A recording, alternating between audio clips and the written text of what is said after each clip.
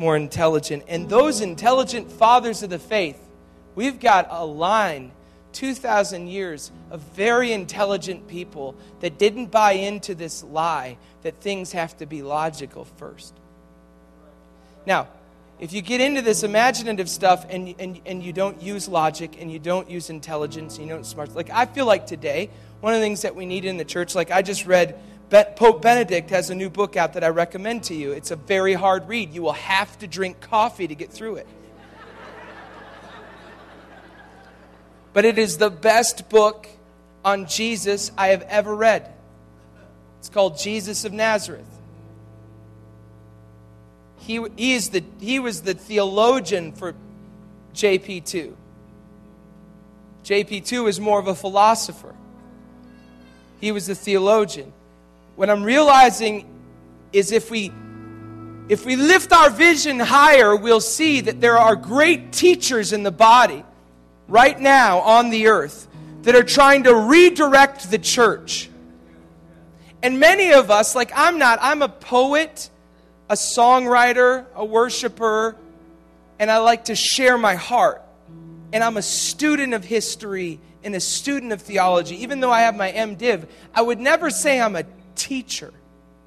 What I am is a conduit for the synthesis of a lot of things that I learn from real teachers. And we got to lift our vision higher because there's a lot of people that are taking on authority that really hasn't been given to them. They're saying, I'm a teacher. Oh, really? You're a teacher. Teachers in the body, a guy like Benedict, a guy like N.T. Wright right now, a guy like Stanley Hueras. There's many teachers. Teachers are not necessarily, they sometimes are, but they're not necessarily fun to listen to. And they will not necessarily entertain you. You have to drink coffee to listen to them. You get my point? But they're trying to broaden us to understand. They don't just say, well, let me just deduce this all for you.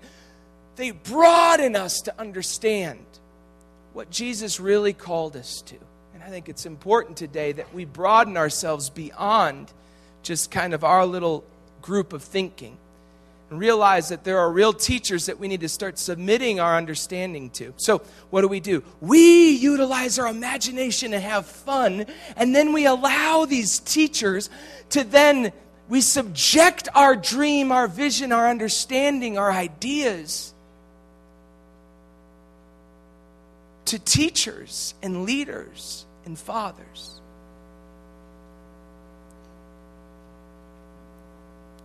And so teachers see, no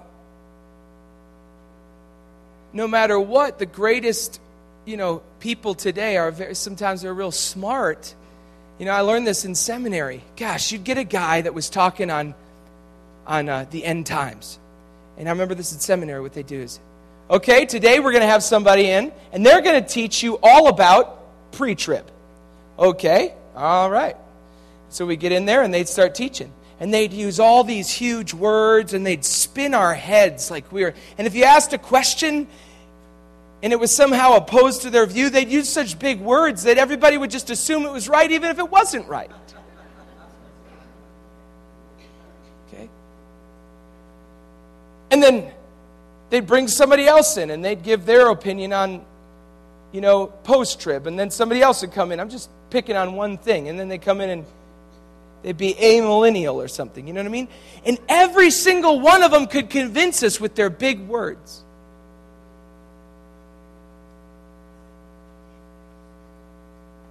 And if we're not careful, that's what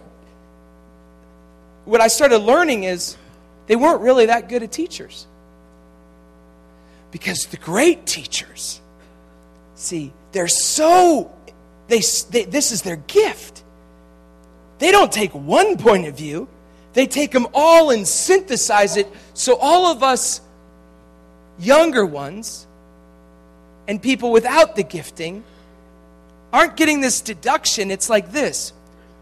They're not saying, well, I'm going to teach you this and then I'm going to be so smart that you're not even going to understand it. No, the great teachers They do all of this, and they tell you all about all these different things, and then they create synthesis in the body from all of these different groups.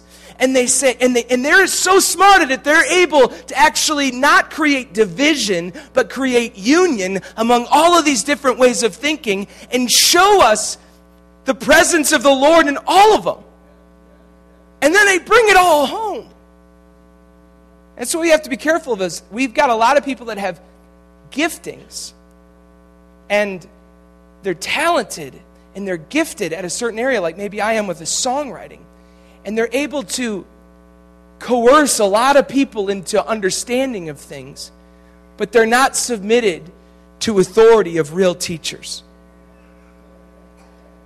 Right? Like we heard yesterday, we have a lot of prophets that are calling themselves teachers.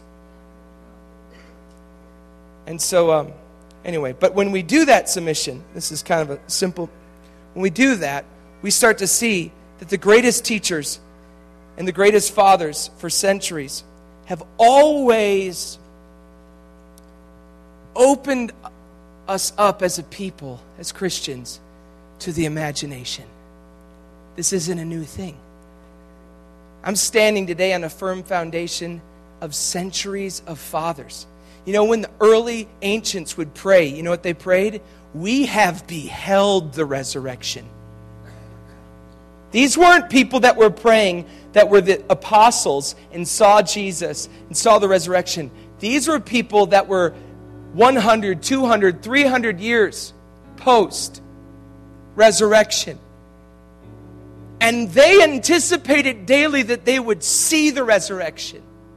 When I sing that in that song about the cross is always ready, every day it calls to me. There are witnesses of resurrection calling everyone. It's because I believe it. I believe that there are people that have already passed through this experience over and over and over again. Like in an eternal scope, there's people that have passed through that whole process of Paul in that Philippians passage, through the suffering, and they're already on to resurrection.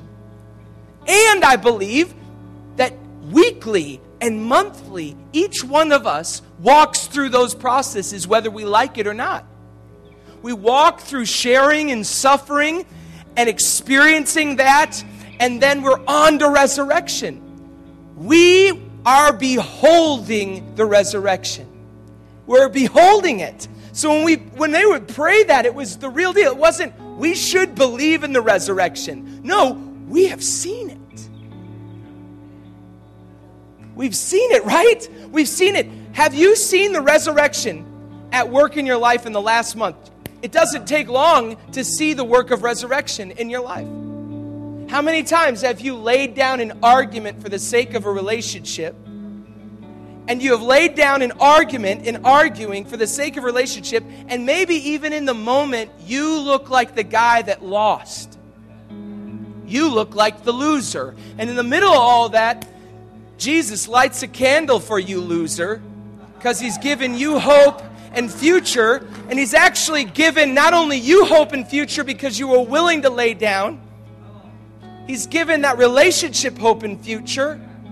He's even given that other person hope and future because you were willing to be the loser.